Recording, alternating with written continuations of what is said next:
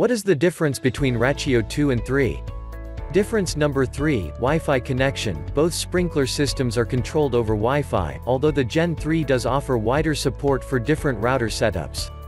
With the Gen 2, you'll need a 2.4 GHz network or dual-band network, while the Gen 3 works with 2.4 GHz or 5 GHz wireless signals. How do I use Rachio Sprinkler? The Rachio Smart Sprinkler Controller Generation 2 Rachio Smart Sprinkler Controller allows for on-demand watering at the controller. Simply push the up or down arrow to the zone indicator light you wish to turn on and press the select round button.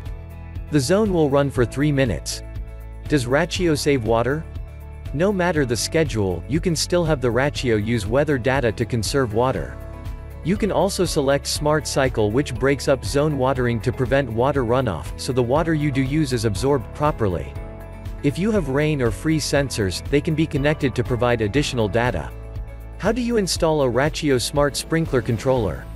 The Rachio 3 has streamlined hardware for quick and easy installation.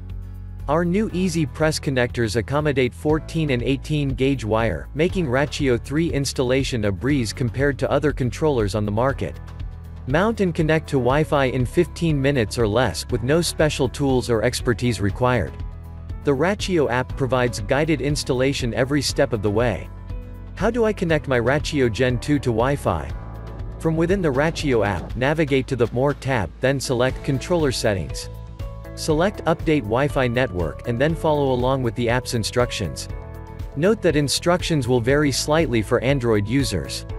Unplug your Rachio Smart Sprinkler Controller, Generation 2, then plug it back in.